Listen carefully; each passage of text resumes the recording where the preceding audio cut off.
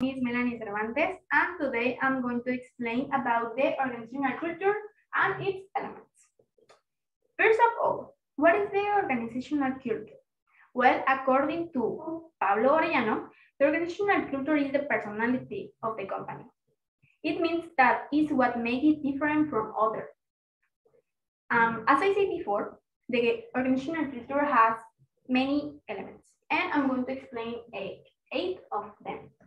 The first one are the artifacts. These are considered the first level of the organizational culture, and these refer to the elements that are easy for people to identify, recognize, and see. For example, the organizational chart. This is something that all the employees can see in the company. The next are the symbols.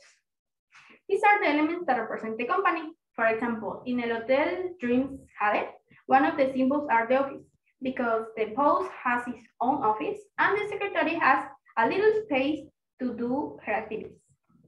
The next are the bullets and ballots, also called moral codes.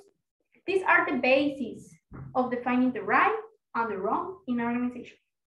The next one is the language. And these are the linguistic habits that an organization has, or in other words, is how to address bosses and subordinates. For example, in a hotel Dreams Jade, when a worker or guest say, thank you, the employee say, it's a pleasure. Also, we have the basic assumptions. And that as name say, it's what every knows, and also is what someone is expected to be or to do. The next are the heroes. That is something very important in the organizational culture, because these are the people who represent completely the organizational culture. And this can be a founder, a leader, a person who has a good history in the organization, or a famous person in the company. Also, we have the history and the stories. These are two different things.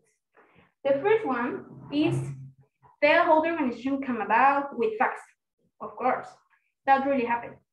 And another one are the anecdotes about the organization that employees tell to other employees to generate feelings and say, and I would like to work there and make happy to be there.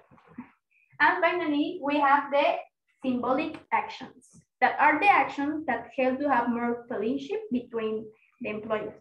For example, in the Hotel Dreams Jade, I'm going to take the example.